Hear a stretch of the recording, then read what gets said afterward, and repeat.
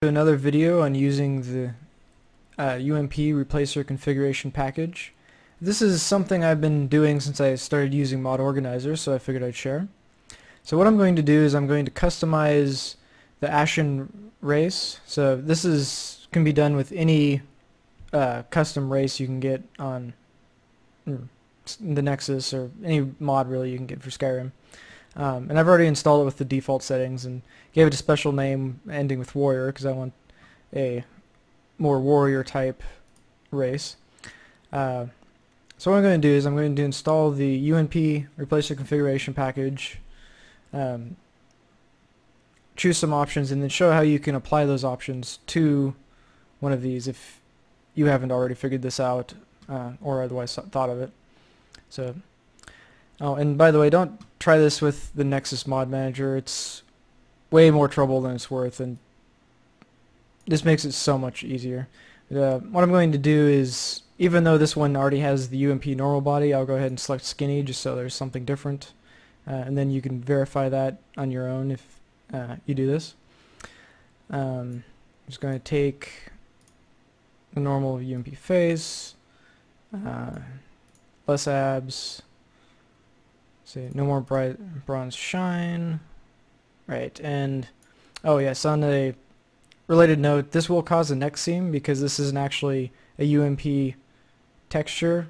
Well, it's compatible with UNP, but it wasn't originally made to go along with the face texture. So there's a slight neck seam if you care about that.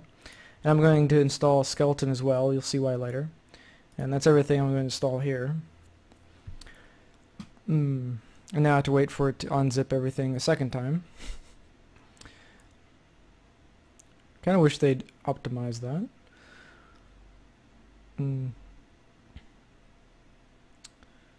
And there, okay. Now that we have that, I'm going to open these in Windows Explorer, and of course it opened on the wrong screen. So it should be this one. So now that I'm getting everything situated here, what I'm going to do is I'm going to browse the UNP, and this is the default settings for Skyrim, where you can see it's meshes, character assets, character assets. Now over here, since it's custom, there is a folder called Oriental where you can fit custom parts. Now and here's everything that goes for the race's, that has to do with the race's body, and as you can see there's no first person stuff, so I'm going to ignore that. The female body, that's the skinny mesh. The female feet are actually the same files, but the hands are different because they're a higher fidelity mesh made by Mr. Troublemaker.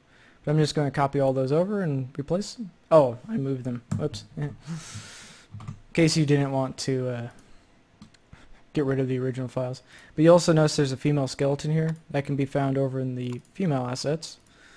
And this is, as you can see, different and more updated. But what this means is you could put any skeleton you want here. If you wanted to get a custom skeleton from XP32's installer and have this race only wear daggers on the hips, for example, you could do that. And that's everything I'm going to touch here. Character assets, these are all face parts used by the mod. You most likely don't want to modify those. Ooh, whoops. So next I'm going to install the textures, and those can be found in the likewise same locations.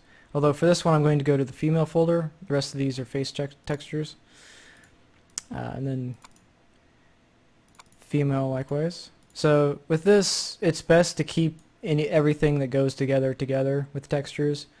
Yeah, it's really easy to mess up textures just because everything really does go together. So just copy everything that's related to the female body and everything that's related to the female hands together. And that does matter because if you don't copy the hands, then you'll definitely notice a seam on the wrist between where the hand is and the body texture is.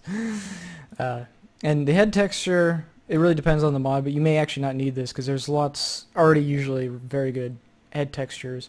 But in this case, I'm going to copy these as well, just for the heck of it. And with that, I've actually completely overridden the defaults for the Ashen Race. And at this point, if you added it to your load order and started the game, you would actually could verify this in game.